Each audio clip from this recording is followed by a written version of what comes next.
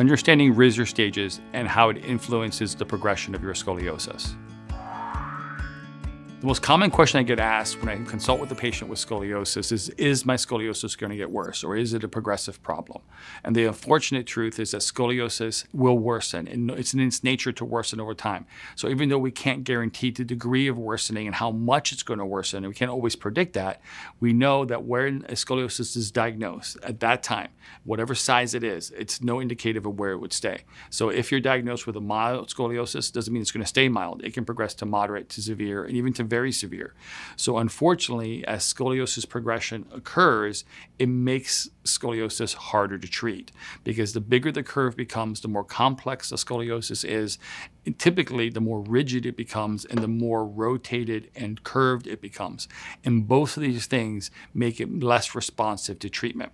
As spinal rigidity gets stiffer, and as the curve gets stiff and rigid, it's harder for the patient to respond to conservative type of care like therapeutic exercises and rehabilitation. But it can also be more difficult for even surgeons to perform surgeries because the curve becomes stiff. So the larger the curve, the more uneven forces that are exposed throughout the body, the more difficult it can be to treat the patient either conservatively or not conservatively. So therefore, it's much easier to work in preventing the curve from worsening than it would be trying to reverse a curve that's become severe already. So we always like to recommend treating curves smaller, because the smaller the curve you treat, the more likely it is to produce a positive result, meaning you're never going to have a severe rigid scoliosis that's more complicated. Now, unfortunately, our traditional treatment approaches to scoliosis, even though we know the smaller the curve, the better the results, they're not always recommending treatment when curves are small. And you're going to soon see as we go through what traditional options when it looks at scoliosis. So is there a way to know how much a curve will worsen? So if I look at a patient with, say 10 or 11 years old with a 10-degree curve, and I say I have 10 patients, 10 years old, all 10-degree curves, which one can I say this one's going to get worse, this one's not going to get worse? Unfortunately, there's no single test to determine the rate of progression with 100% accuracy.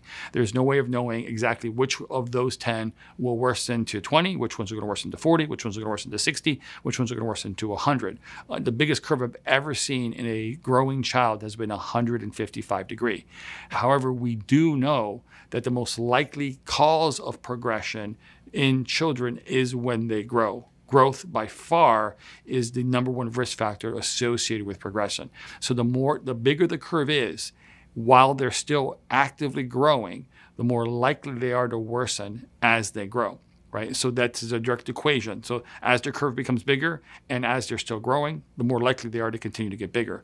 And the best way of determining whether somebody is growing in a scoliosis patient is something that we call Risser stages.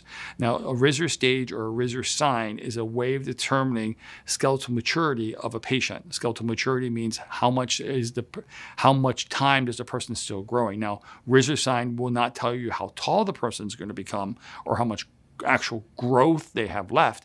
It just tells us how much time do we think they have left before they're completely done growing.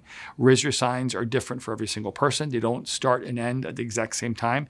And girls go through puberty or growth at an earlier stage than boys do. So it's even different by when you look at whether it's a boy or a girl in terms of how much they're going to be going or when they start to go through this growth stage. Risser signs are normally assigned stages for something called 0 negative, 0 plus, 1, 2, 3, 4, and 5.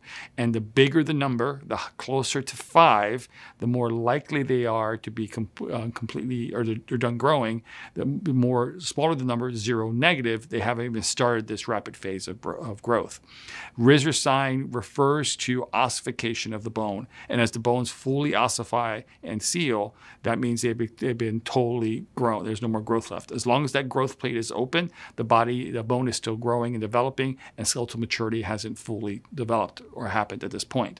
Now, most progression for scoliosis patients happens pre-Risser 3, definitely pre-Risser 4. When you start moving into 4, into 5, it's less likely to cause progression because in those stages of Risser development, there's less growth, but there's still development associated with it.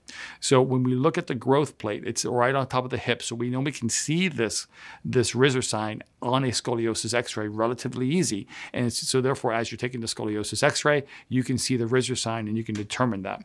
Now, when we look at Risser sign and size of scoliosis and whether a patient needs surgery or not, the most common question is, well, I have this degree curve, am I worsening? And then will I require surgery? And the reality is that many cases of scoliosis will never need surgery, especially if they're treated properly. And this was what I was trying to indicate earlier, is that there's two main scoliosis treatment approaches. One I call the traditional treatment approach, and one I call more of a modern or conservative treatment approach. Traditional treatment approaches tends to funnel patients to surgery. And the reason why it tends to funnel patients to surgery is because when curves are smaller and they're more easier treatable with more conservative methods, they normally recommend nothing. So when curves are diagnosed, it doesn't matter where they are in the growth stage. If they're less than 25 degrees, they normally recommend nothing. They just watch and see what happens.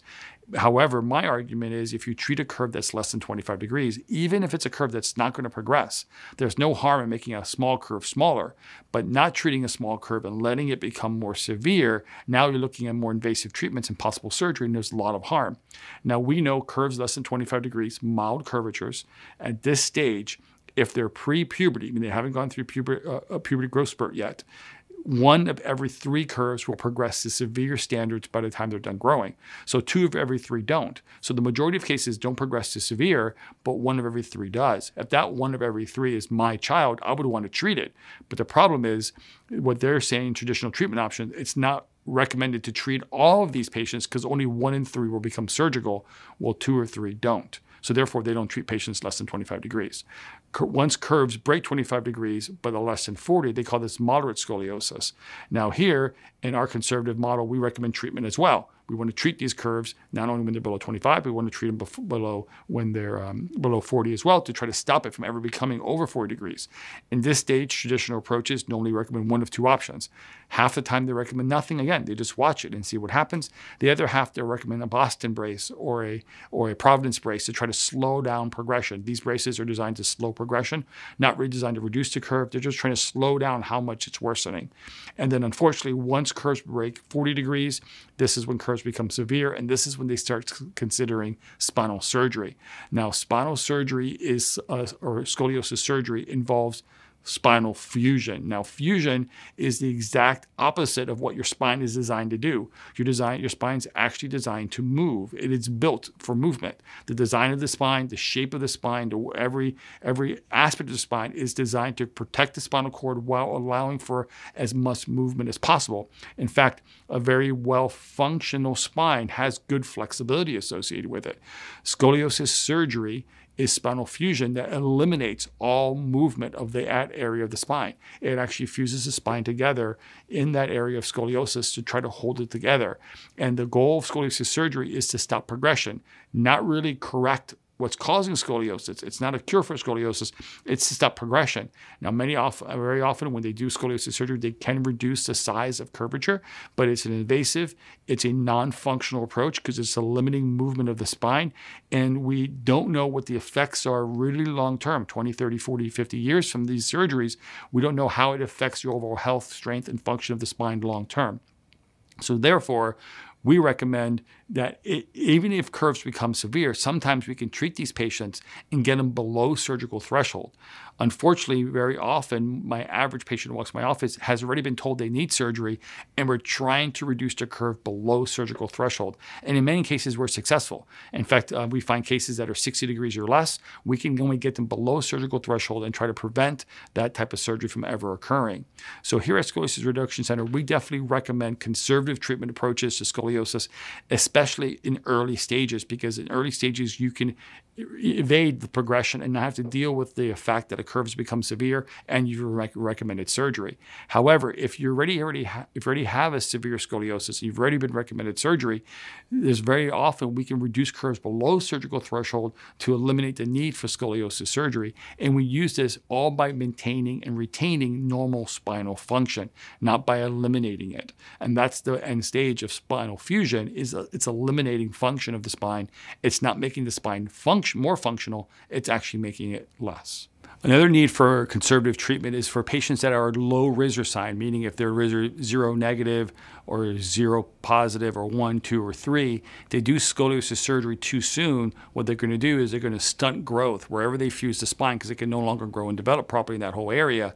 So a lot of times they can't do surgery because the patient's too young, because if they do one surgery, they're going to have to do another surgery later on to decompress the spine, allow the spine to kind of grow up to its natural level. So therefore they normally just wait. Well, during this stage, you normally want to be doing conservative treatment, at least to slow down any kind of progression, but more likely if you're doing good modern conservative treatment, we can actually reduce the curve during this stage and prevent scoliosis surgery from ever happening.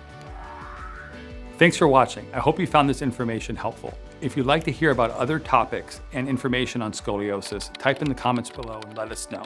And finally, subscribe and hit the bell icon to be notified of when we publish content. Thanks.